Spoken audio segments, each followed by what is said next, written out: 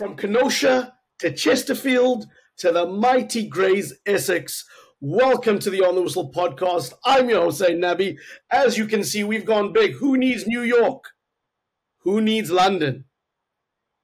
Who needs Sydney when you can hit up all these wonderful cities we're in where the beautiful game is loved? Joining me as always to dig into the Women's World Cup, and boy, oh boy, have we seen a historic one for Africa, an exciting one on the field, as none other than Chesterfield's finest, Alasdair Howorth. Ali, how are you doing? I'm doing very well, Zayn. I mean, I'd love to say that kind of African football is thriving in Chesterfield, but I need to do a bit more investigating before I can confirm that. But it certainly has been a wonderful week of football in the Women's World Cup. Amazing. And of course, we know that in Greys Essex, there's a Nigerian restaurant, there's an African food shop, and there's Courtney Freese, the best braai master in the area. Although today, Courtney, you're donning a jersey that is certainly going to split the audience. Firstly, Zayn, I'd just like to say I'm a braai master. I don't think there's many people out there that would don a braai, and let's forget about this barbecue stuff. You know, that's putting burgers on and things like that. My goodness. But we're wasting coal. Yeah, we're wasting coal. Greys Essex, beautiful as ever. Lovely overcast weather, slight rainy day, football weather for those that understand football well. Beautiful. So happy to be here. Well, listen, it has been an incredible Women's World Cup. 3 African teams making the round of 16. You had South Africa put up a really brave performance in going down to the Dutch 2-0. You had the Moroccans who, again, incredibly qualified for the knockout rounds, but sadly were not strong enough for France, losing 4-0. And then you had the Super Falcons, who took the European champions in England down to the wire and lost on penalties. And that's really where I want to begin our story today. The Super Falcons performing outstandingly at the World Cup.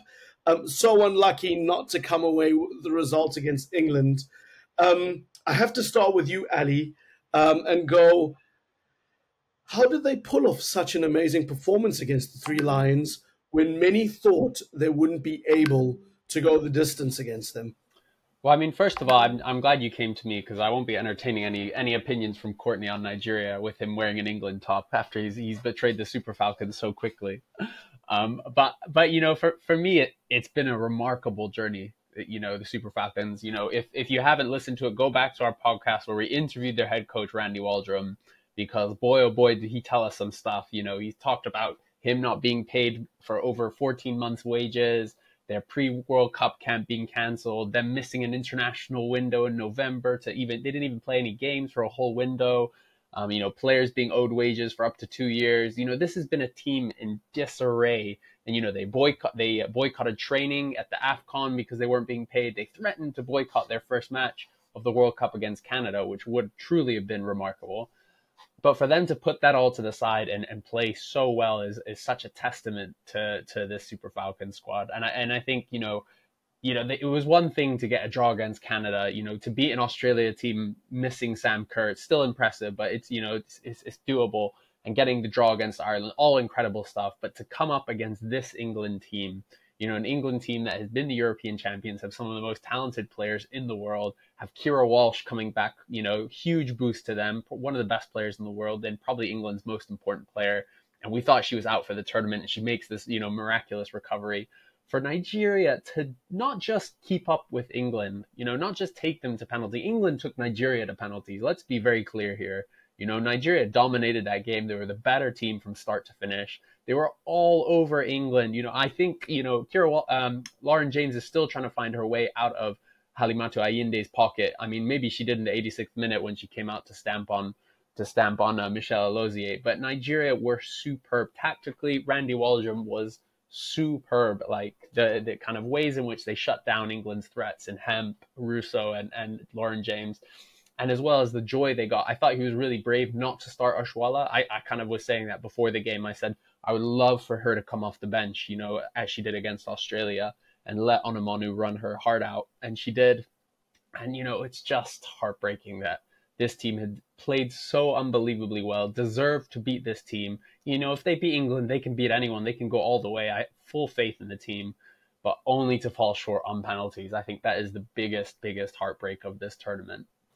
Lauren James's red card was the big talker. Alasdair, how do you think that impacted the game? I mean, on a very obvious level, you would think that having a numbers advantage would help the Super Falcons. How did you see it? Well, I think I kind of want to go back to the card itself. I think for me, it was there was such an element. I was really angry about what happened because to me, what Lauren James did, I mean, if you haven't seen it, go back and watch it. She gets tackled by Michelle Alasdair, kind of takes her out. And then as she comes up, Alasdair is on the ground and she stamps on her. Not too hard, but very clearly intentional stamp, and it's sent off after VAR. But I think for me, it just screamed of not just Lauren James, but an arrogance in this England team. They came into this match against Nigeria assuming they had already got through to the next round. And you could tell by the way they were playing, by the arrogance in which they kind of thought that they could just stroll past Nigeria. And that's for me why the red card happened, because James, who is my favorite player in the world to watch, supremely talented, had been completely shut down, and she's not used to that. And I think that red card wouldn't have happened if England were playing a Spain, a Germany, a Japan, because they would expect that. But because England weren't expecting Nigeria to be at that level, I think there was so much more frustration. So I think, first of all, I think that's a huge part of it. Is it was, I think, kind of an indicator that England kind of really massively underestimated Nigeria. But I think, ironically, it made things more difficult for Nigeria because their whole game plan was shut down England, play on the counterattack. We're happy to concede possession and concede the ball, but we will be the better team. And they were. But then as soon as they got the red card, suddenly it was flipped. Nigeria had to be the ones on the ball all the time, had to be the ones pressing for that win. And I think they weren't ready for that. I think they weren't kind of used to that. And, which is fair enough. They've been training to be the counter-attacking team, and suddenly they have the ball. And I also think that played a part in the penalty. Suddenly it was England did well to get to the penalty shootout, and the pressure was on Nigeria. And you could tell that in the ways in which they missed their penalties. So I think, actually the red card almost did more damage to Nigeria than good, because it suddenly flipped their whole game plan, and it felt like they just weren't quite ready to play that way.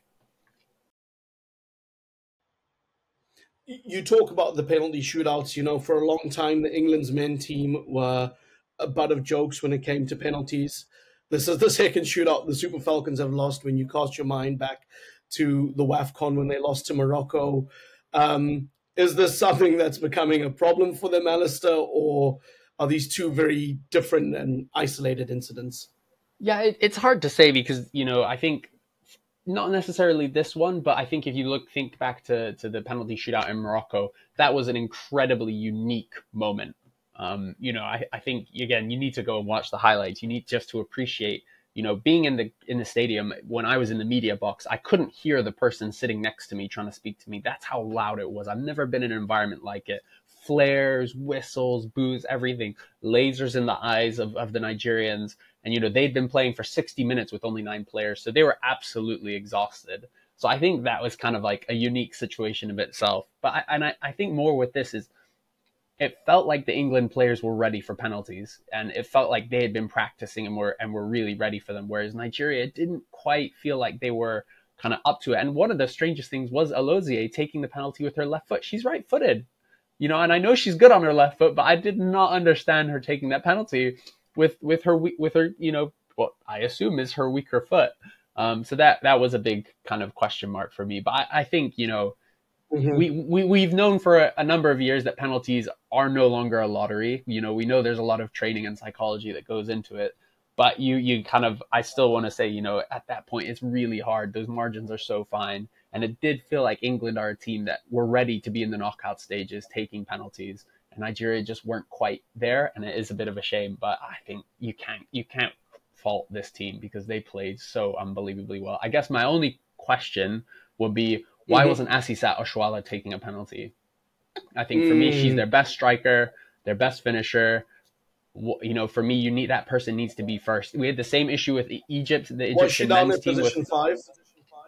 I think, did she even take the 5th? Yeah, I think she must have been because she didn't take it. I hope so. I hope she was in at that 5. But we saw the same issue with the men's with Mohamed Salah, he didn't even take a penalty. I think it was either in the AFCON final or in the World Cup qualifier against Senegal. And it's kind of this idea like, if I'm correct. Yeah, he's like, I want to be that big player who takes the fifth penalty, potentially wins the game. But actually, no, your first penalty taker needs to be your best. For me, that would be my only criticism of the penalty shootout. Alasdair, I think that's a wonderful assessment of Nigeria and what's happened. And on this podcast, you've produced some wonderful content in the build-up to the tournament. You spoke to Ashley Plumtree, one of our most successful pods. If you want to watch that, just search on YouTube. You'll find it. You also had an incredibly candid conversation with the Nigerian coach, Randy Waldrum. He spoke about the issues around payment of salaries, access to resources, the camps, and of course, the standoff he and the players were having with the Nigerian Football Federation. And I'm going to get to that in a second, but I actually wanted to read you some of the comments and interaction we've been having around the Super Falcons from our Nigerian audience. And here was a response to the Super Falcons being eliminated.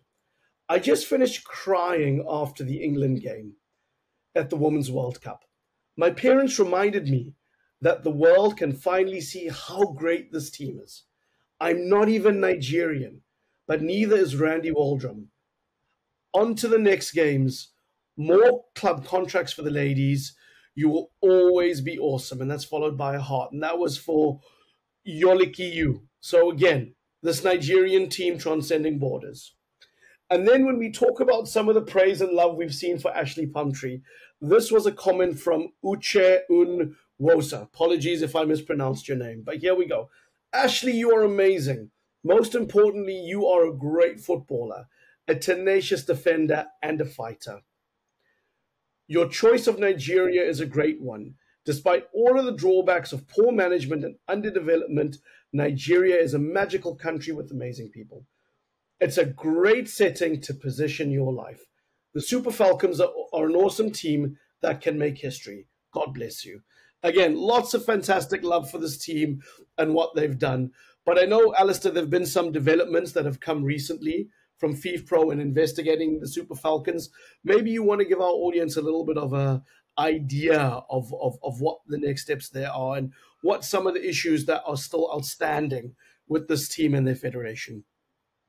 Yeah, so kind of as I was saying, there's all these issues around being particularly payments coming into the World Cup, and they, as I said, they brilliantly put it to the side, but the players very explicitly did just that. And I want to make I've made that very clear throughout this tournament, and want to keep making that clear. The reason why we stopped talking about them was not because they were resolved; it was because the players themselves said we're going to put these issues to the side, and we're going to play and we're going to represent our country. And now that the tournament's finished, I think they rightly so want to have, what's theirs, what's owed. And so, one of those things that came out today was an announcement from FIFPro where they said that the team is extremely frustrated. They've had to pursue the Nigerian Federation for payments before and during the World Cup, and even some that have dated back to July, I think 2021.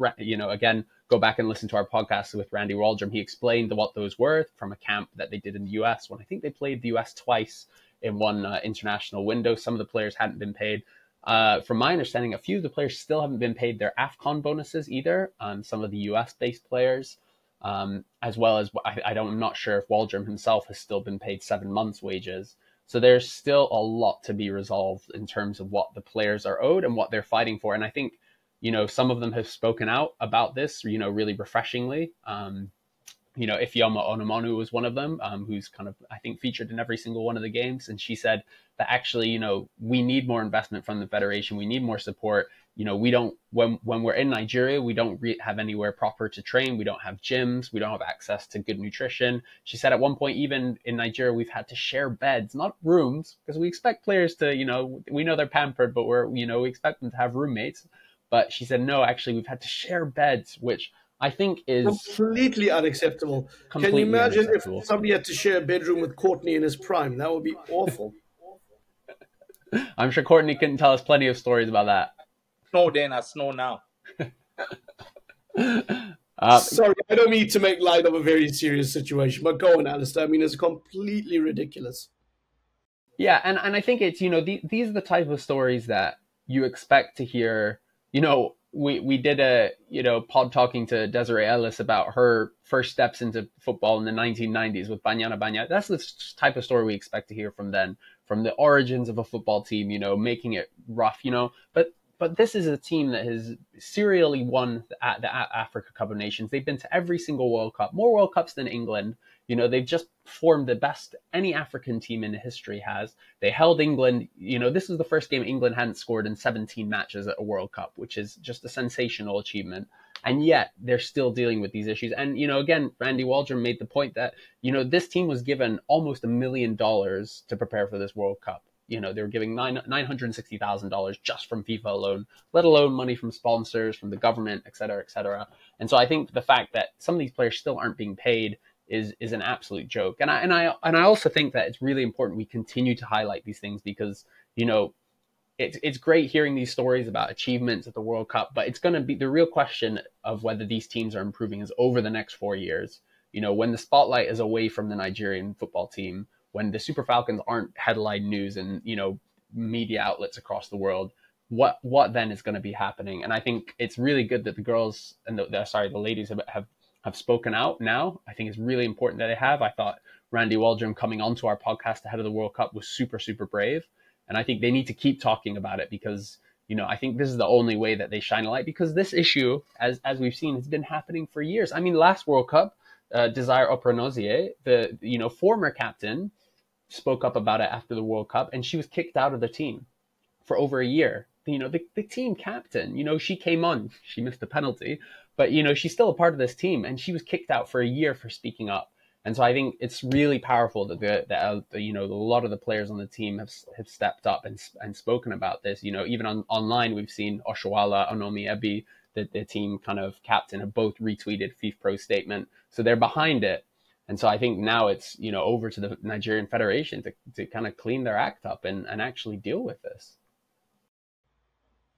Very well said, Alasdair, and I agree with you. This is why our podcast is here. We celebrate excellence, but we also talk about the issues that are important. And this isn't going to go away. We know in countless other pods with men's national teams, there have been similar issues. But I really do hope FIFPro is able to resolve this sooner than later because it's so important for the Super Falcons team to get to the next level and people to get what they deserve. And they deserve that money, particularly after a lot of disorganization before the World Cup. But now we're going to turn our attention to Banyana Banyana. Again, a really fantastic run at the World Cup. Really fantastic attacking, lots of flair up front. But really, Courtney, when you look at South Africa's loss to the Dutch and some of the weaknesses during this tournament, for example, when they played Argentina, it really was some calamitous defending. You were a person who has won the Premier Soccer League in South Africa, a crucial member of the back four at Manning Rangers. When you look at Banyana, what was going wrong in the back four from your perspective? It was frustratingly easy to see. And this is the thing. Defending any sort of set piece was a problem. Absolutely any set piece. And I'm talking corner, free kick, anything where the ball is off the ground was a huge difficulty for Banyana Banyana. I don't know why. Now then, when you have a team that's struggling to defend set pieces, especially from corners, where South Africa looks so vulnerable, you then put two people on the post, front and back post. In doing that, you're actually making your goal smaller. Now, people will be sitting somewhere in a studio thinking, oh, but then there's more of the attackers in the box. Having too many defenders in a box is a problem. It doesn't give your attacking defender space to get to the ball and challenge to the ball, number one. It also allows your goalkeeper too little space to get out. So set pieces were a huge problem. I felt the criticism that the goalkeeper came in for on certain occasions was unjust, especially for the Argentina game. Fantastic goals by Argentina. I don't care who was in the goal. They wouldn't have said, I don't care. Yes, there was a shout. And you must remember, Zayn, there are rumors about this particular story that the South African Cannon squad played at the World Cup, but there have been murmurs that the incumbent Andile Dlamini is being sidelined because of interference from the South African Football Association, right? Those are some of some of the talk that's doing the rounds. Yes, these are rumors, okay? But they are very strong rumors. How can this change just be made during the World Cup? So you got to almost listen to them with more than just a pinch of salt.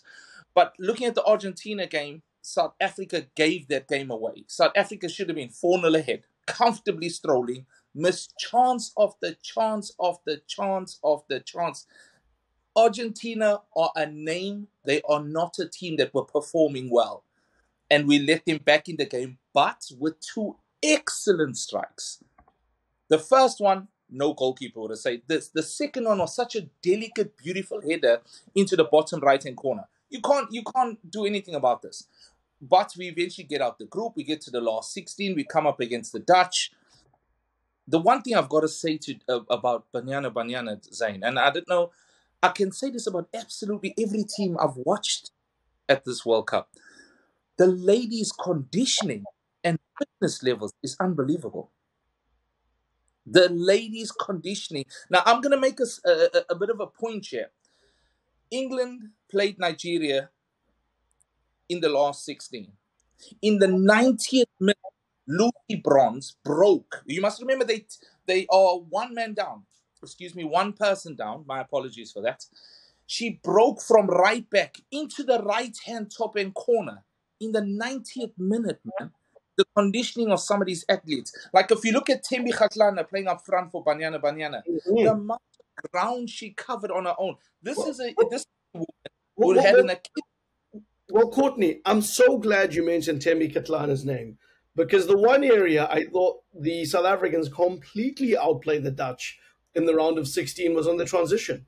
And Thembi was vital to that. She made those Dutch defenders look like they had cement in their shoes, the way she was moving around them. And I couldn't believe these players were elite European players, because if this is the same Dutch team that can make a World Cup 4 years before, and a lot of these players playing the top leagues, they looked very ordinary. Their physicality was something that the Banyana back four struggled for, but in transition, we look superior. Kgatlana looked a cut above as a striker. My word, she looked absolutely world class. I just wanted to get your impressions on that, because she was electrifying. You got to throw into it. She's had a massive injury, Zayn. And when I say a massive injury, I can testify because I had the same injury in my time. She didn't just tear her Achilles; she ruptured it. So it came away from itself. But you wouldn't have even noticed the way she was moving. She was out for months, not being able to play. Now she obviously the biggest stage there is. You can see she's looked after herself fantastically well. The amount of energy on her own up front and pressure she was creating, she is a dream player for any team. And I'm just so happy that she represents us. What a brilliant piece of play. You know, Desiree really has someone like that. All you are saying to the rest, be tight in defense. That's it. And our vulnerability was defense. And Alasdair, I was going to say, Thembi, particularly at the tournament, you know, coming from a lot of issues back home with family members and passing, I mean, she really psychologically, you know, maybe talked to what frame of mind she might have been in playing in this tournament. I think the one word that I always associate with Thembi Kgatlana more than anyone else in world football, maybe even sport, is tenacious. She is so tenacious. She's unbelievably fast and, you know, physically dominant despite being really short. But for me, what I think sets her apart is, you know, I always say this about her: there's no one better in world football than turning a terrible pass into a wonder ball. Because and you know, the first time I watched her live was that first match of the WAFCON last year when Banyana beat Nigeria 1-0. And the amount of times that, you know, a really bad ball was played over the top, she's 20 meters behind the defender, and yet she just keeps running. She just keeps running.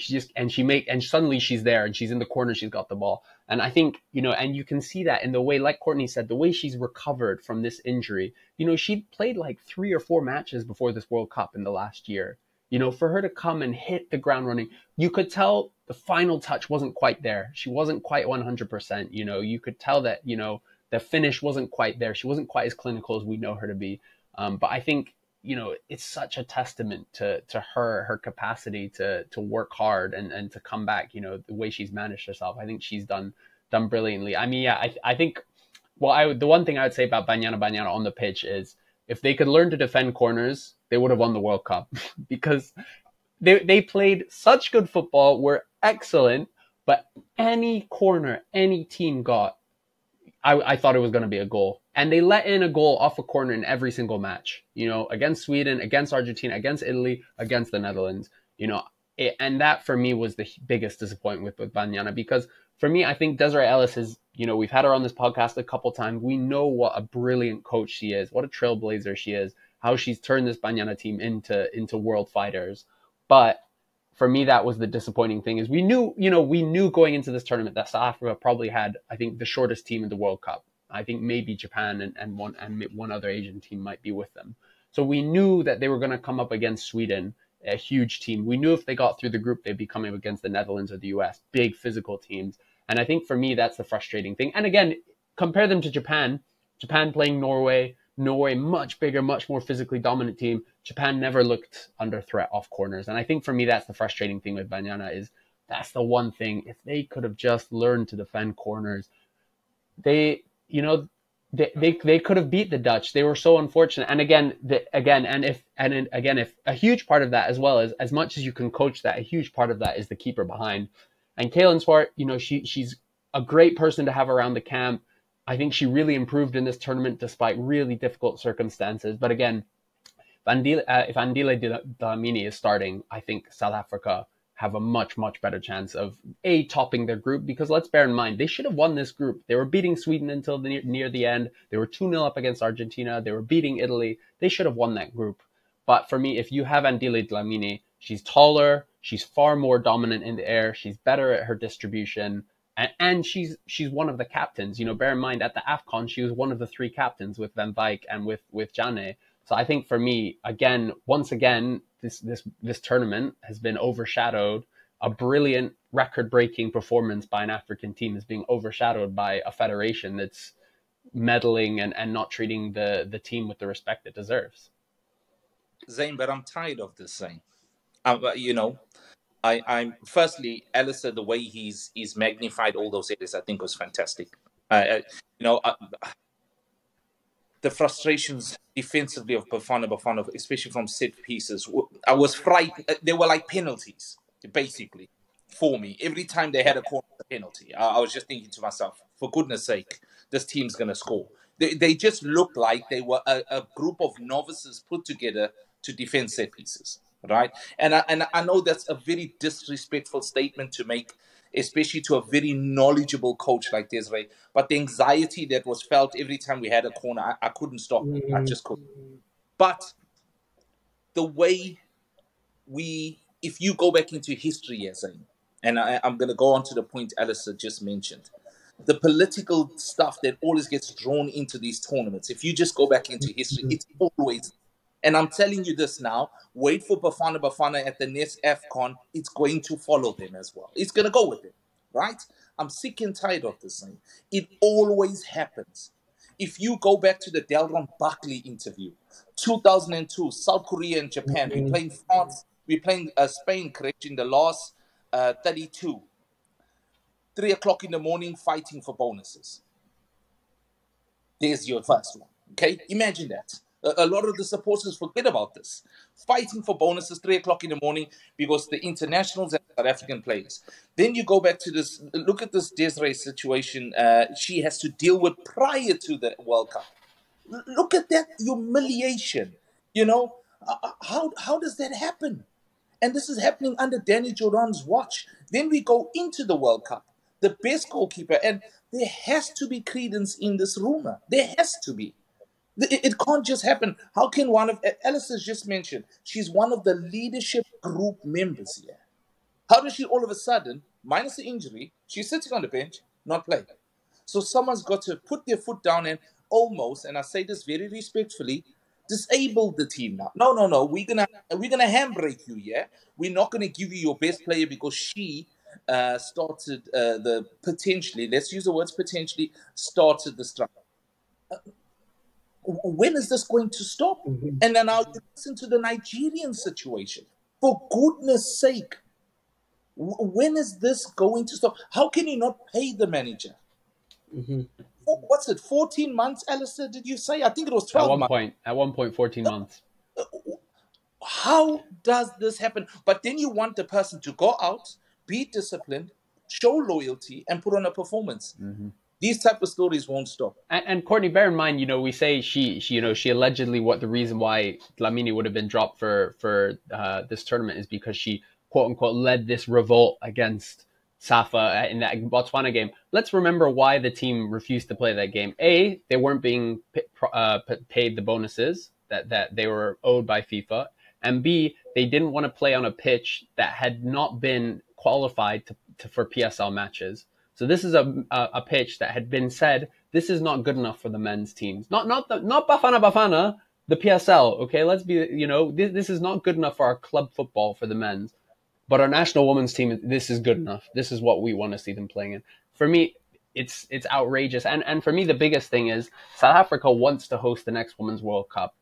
And by all rights and purposes, they have one of the strongest bids in many ways. It's never been to Africa. They've had a track record of hosting a much bigger men's World Cup. They've just hosted the women's netball. This is a country that knows how to host a big tournament. Yes, there's load shedding. Yes, there's issues. But how can you, as a federation, expect to win a bid to host a World Cup when you don't pay your own team? They have to strike, and yet, we had Desiree Ellis coaching a team of Sasol League players. This is the equivalent of League One players playing it for a national team. And on top of that, we still don't have, and again, we see the players talking about this. Janine van Beek has been really vocal about this in particular. We still don't have a professional league in South Africa. For me, that is the biggest shame is there's 2, maybe 3 teams that are fully professional women's football in South Africa. And for me, that's still not good enough. With a league as rich as the PSL, because, the PSL is one of the strongest leagues in Africa. It has lots of money, it has a lot of strong teams. The fact that there isn't, a Kaizer Chiefs women's team that's fully professional or an Orlando Pirates team that's fully professional, for me, that is I can't believe that South Africa, from my mind, they shouldn't win this bid. So I'm hoping in the next 2 to 3 years they turn it around, because I want to be there in South Africa at the next Women's World Cup covering it, and I think South Africa deserves to host it. But the way that this team has been treated, women's football has been treated, despite their success. Again, let's remind ourselves, Bafana haven't been to the World Cup since 2010. They weren't at the last AFCON. At the AFCON before that, to be fair, they got a good result, but they have not been successful. Banyana Banyana, back-to-back AFCON finalists, won the last AFCON, and then got further than any South African team, men or women's, at the World Cup this time around. So I think, for me, again, it's a huge shame that they're not getting the support that they deserve. Alasdair, you mentioned a very good point there, and I love the fact that you brought the netball in, because the Netball World Cup that was held in South Africa, I watched all the games as well, was such a successful event. I was shocked at the fantastic organization, the coverage, and what the players were given in terms of practice and preparations before games. You were able to see that. What a wonderful advert. I would love us to host the Women's World Cup, as you've just said, but you're not treating the players right. So how do you bring the rest of the world to us when you're not treating your players right? When there is no set-up league in there to bring on the next Tembis, to bring on the next Dlaminis, to bring on the next Kellen Swartz. There is no league. It's just so saddening, because with all of those obstacles in front, Desiree puts out a team that attacked the world, I must say. I was shocked at the ability of some of the players. And I know this may sound patronizing, and I know I've touched on this before. I cannot believe the energy levels, the industry. And in South Africa had an element of street and European football involved as well, which that's the brilliant part that I enjoyed watching. You could see the culture of us in our play. It was shocking. I would say every time Bafana play, put the TV off. They make me sick. I'd watch Banyana Banyana any day of the week.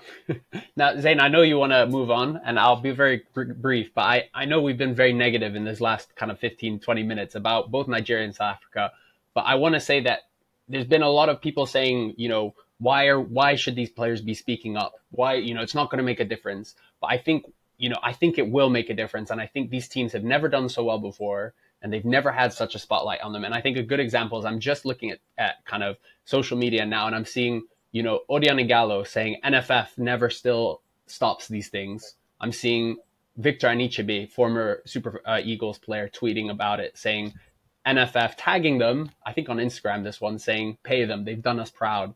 And Victor Osimhen, one of Africa's best players, Nigeria's best player, the best striker, are almost one of the best strikers in world football, maybe only behind maybe Erling Haaland, saying pay them, and again, tagging the NFF. So I think, yes, these things need to change, and yes, these women have been treated badly, but look at the way in which the men are coming behind them, the men's team. Mm-hmm. Look at the way that they're amplifying their voices. And let me tell you, women's football does not have the spotlight on it it deserves at all time. But let me tell you, Victor Osimhen has the spotlight on him. And for players like him to have the courage to call out the federation is huge. And I think that actually this is the spark of change. I think I do have hope, although this seems like a really frustrating situation, because they're finally getting the traction that needs to happen for these changes to be made. So I think there is hope. Allyship is important, and it's important to get it from all fronts. And I know we've dedicated some really good time to ventilating the subject. So again, just great that we could dig into Banyana in this way and the Super Falcons. But I would not like us to forget about our North African sisters in Morocco. I mean, absolutely incredible to get out of the group. I think a wonderful achievement for North Africa and the Arab world. But against France, they just weren't, you could see that they didn't have quality across the park to be competitive. I guess, Alasdair, we'll keep it with you. Why is it that they can't seem to compete against the bigger nations? Is it as simple as my assessment that the quality isn't there? They certainly have a very well-established coach. Yeah, I think I spoke about this at a preview for the round of 16 matches, and I think it's certainly not the coaching. I think Renaud Pedros, in my opinion, is probably the second best coach at the World Cup, only behind Serena Wigman. I think he's superb, and I think for me, it's Morocco. What we've seen is a debutant's naivety. We've seen that they play really well, but as soon as they let in one goal, their heads dropped, and you could see the way in which Khadija Erimamichi, the goalkeeper, who's for the most part had a good tournament, completely lost her head when that first France goal went in. She was punching the ground, kind of completely losing her mind instead of picking herself up. And, we saw that the difference between, say, Banyana against that Italy game. Banyana went behind. Immediately, the players are gathering around each other to pick themselves up. And so I think that's part of it. But I also think, again, this shows in which Morocco has developed faster than any nation in the world in terms of women's football. And when you develop that fast, there are growing pains. And I think the biggest one for me is that lack of physicality and competing with the pace of these European teams. I think technically, tactically, Morocco are brilliant. They have an excellent coach. They have some supremely gifted players, even beyond the Tagnouts and the Shebeks. We saw, Ouazraoui come breaking out in this tournament. She looks fantastic. I cannot wait to see her in years and years to come, because she's still, I think, only 19, 21, something like that. Same with Lahrami. But I think it's just, they just can't keep up with the pace of the big European teams. And you could see the way in which France moved the ball. They're an excellent team. And the same with Germany. Once they move that ball really quickly, the Moroccan players, particularly a lot of them, still play in Morocco, which again is a developing league, is a lot, is fully professional, unlike South Africa and Nigeria's. But I've watched games in that league. It's not at a fast pace. It's not at a frantic pace. So I think for me, it's just, they just couldn't keep up with the pace of these big teams, which is why when they played really good teams like Colombia and South Africa, but teams that aren't as physically dominant, that can't move the ball as fast as the European teams, they beat them. They were excellent. But I think for me, it's just this Morocco's achievement was getting out of the group. And I think they've done brilliantly. I think they can hold their heads high, even if, they've succumbed to quite a kind of big and heavy defeat. Zayn, you mind if I add something to that? Or sorry, did you want to say something? My apologies. No, come right in. Morocco's greatest asset they currently have, which is ahead of them, is time, Zayn. Is time. You know, I if you listen to Alasdair during the ladies, if you listen to them, if you listen to some of the points he mentioned, which I actually went in and had a look at, the facilities and what they currently have in preparation for these teams. Look at the coach they currently have. It's just a matter of time, saying all the elements and resources are there. It's a matter of time before this country becomes a big hitter. It's a matter of time before they put on a performance like the men's Moroccan team. It's just a matter of time. Well, that was going to be my question, Courtney. So you've transitioned it nicely. I mean, we saw this team make the WAFCON final. They did exceptionally well to make the round of 16. Are they here to be a force on the continent? Zayn, it's going to happen. It's going to happen. And why is it going to happen? I'll give you two reasons. One reason is they've got all the elements and they've got time with them. They're going to get better. Number one. Number two, the other countries on the continent, i.e. South Africa, put obstacles in their own teams. That's how they're going to improve. So Morocco is going to go ahead of them. The Moroccan FA is not trying to hamstring their own team, but this consistently happens with other African countries, i.e. Nigeria at the World Cup, i.e. South Africa at the World Cup. It's happening. And like I'm saying, I know people will say, oh, you've been very negative here, Courtney, but people don't like the truth anyway. People don't like it. But here's the truth. It's going to happen at the AFCON when Bafana go. It's going to happen. Firstly, Bafana shouldn't be at the AFCON. Okay? But they've got there and it's going to happen there. Are we talking about Bafana again? Oh, no. We're not talking about Bafana again. We're talking about the consistency of obstacles in our teams that disable us from doing well. Morocco has all the attributes. They have all the resources. It's a matter of time before this team rockets and moves forward. Wonderful. And listen, I have two more questions, guys, as we look to wrap the pod.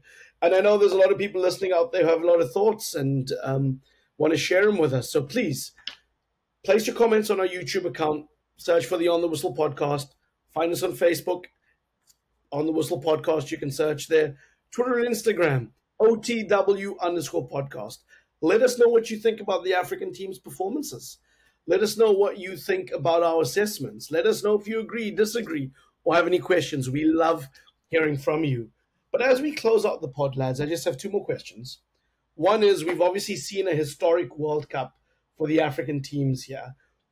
Do we expect the African teams to close the gap by 2027 when the next Women's World Cup comes around?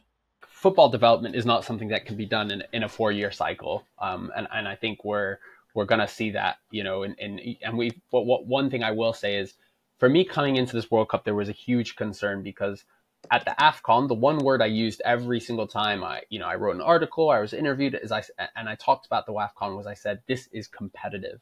For the first time in African football history and women's football, every single team is competitive. Burundi was playing a 16-year-old, is a team with infinitely less resources with Nigeria. They still pushed them. Gone are the days when teams just are going to easily win 9-0, 12-0, whatever. And that's what struck me. Uganda, Senegal both pushed Morocco all the way.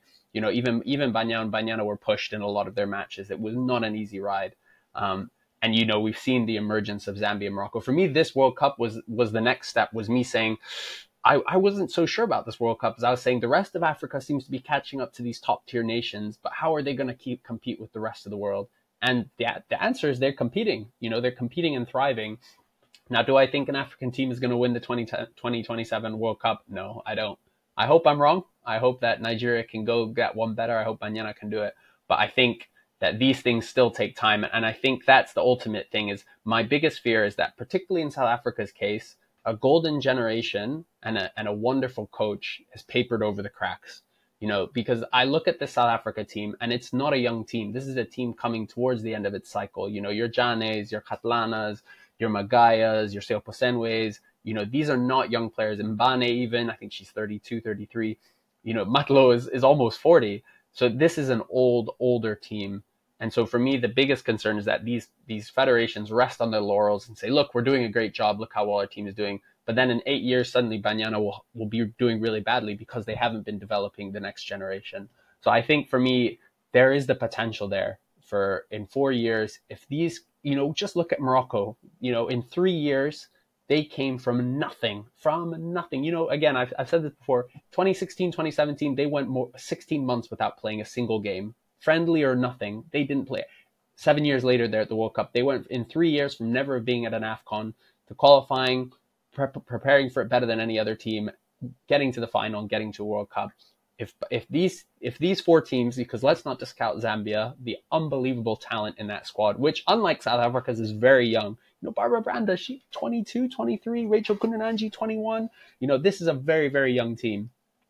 If these federations get their act together, invest in the next 4 years, yes, I think these teams will be competing in quarterfinals, semifinals. I think, yes, absolutely. I still think they won't be favorites. England, the US will be coming back for revenge. Japan has shown that they're a top tier side.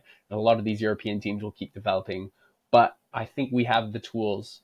We 100% have the tools on our continent to be competing for the finals, not just for the round of 16 at the next World Cup. My answer is no. But I've got a question with my answer. The Indomitable Lions, 1990 World Cup. Got to the quarterfinals against England. They were offered rewards for their performances. Do you know when those rewards were paid, Zayn? 2020. There's a culture within our continent to create obstacles to allow people to move forward. I can't see it happening. Morocco's the only shining light, and this is why I said, with time they will get better. Will an African team win the next World Cup? No, because Morocco won't be ready. I agree with Alasdair, but Morocco will become a team that will get ready. Now, where do you feel the difference? Where do you feel the change in difference in terms of football across? Because if you look at football within Europe, there's so many women's football teams, but there's also a culture of change here, Zayn. And I'm going to make a very small example. I play social 7-a-side football on a Wednesday night. We now have 4 ladies that play in that team. 4 ladies. Why? Because the brand of football has really been extended across absolutely everybody within the country. Is this happening in other countries? No, it's not, Zayn. No, it's not. It's saddening, Zayn. It's a negative point, but will it close the gap? No, the gap won't close except for Morocco. Morocco's our only hope for a gap closing.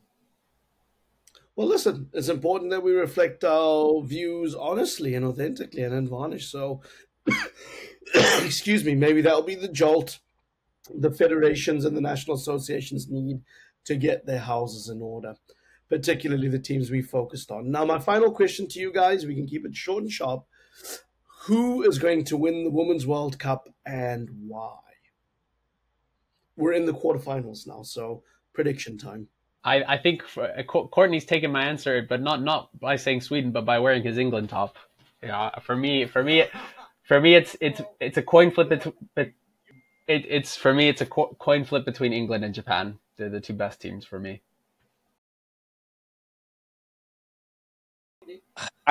I say Sweden. I just love their industry. They're absolutely fantastic. Really, really a well defensively set up team. I think they're coming good at the right time. I think they're fantastic, and also they are such a threat from set pieces. There's the other thing. And this is where a lot of other teams struggle as well. So I think Sweden got a really good chance, but I think the 2 where Alasdair mentioned as well, the winner could come from them as well. It absolutely could. I think England were lucky to stay in the tournament. I think Nigeria gave England the opportunity to stay in the tournament. Nigeria didn't want to win that. And go back to your point. Nigeria's penalties against Morocco in the AFCON were some of the worst penalties I've ever seen, and they carried them into this tournament as well. You know, and Alasdair, the point you also made, when they went down to 10 men, Nigeria basically lost their head, yet they were their advantage. So I will go with Sweden. But Zayn, I want to pay a huge positive to the referees of the tournament at the moment. I must say to you, the refereeing standard in this tournament has been fantastic. Like some of the decisions that were in some of the games we had, and let's just go back to the Nigeria-England game. There were some difficult calls in that game, and the ref got them spot on, how they are dealing with the players. And I do like the explanation, the NFL style, talking to the crowd and letting the crowd know why the decision has been made. I think that's an absolutely exciting game. You know, basically the refs have made it easy for the game to happen and for us to understand the game. I think they deserve a lot of credit for this tournament. Sure. And when it comes to my predictions, I'm sort of with Ali. I think Japan are my favorites to do it. I think they've played some really good football, very well organized, technically very good. I like the work ethic in that team.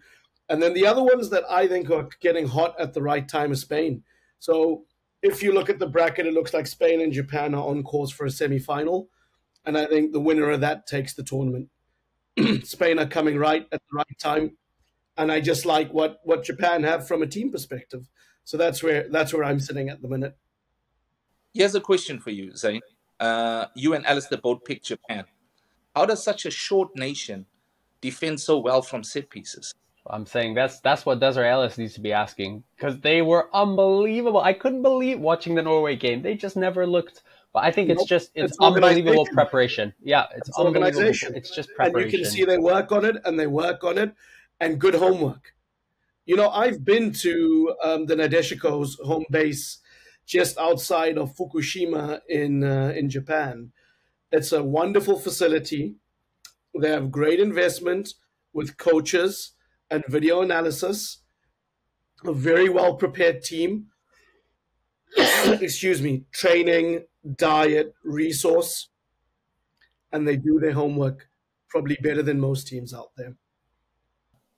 All right, guys, listen, we could keep this pod going for a long time. Thank you for giving your time, energy, and thoughts. It's obviously sad because our African teams are out, but one way we can be cheerful. Round of 16, 3 teams. We had 2 in the Men's World Cup, with obviously Morocco making the final. So overall, lots of positives. Alasdair, Courtney, thank you for your time. And we look forward to more successes and more talking points going forward. I bid you farewell.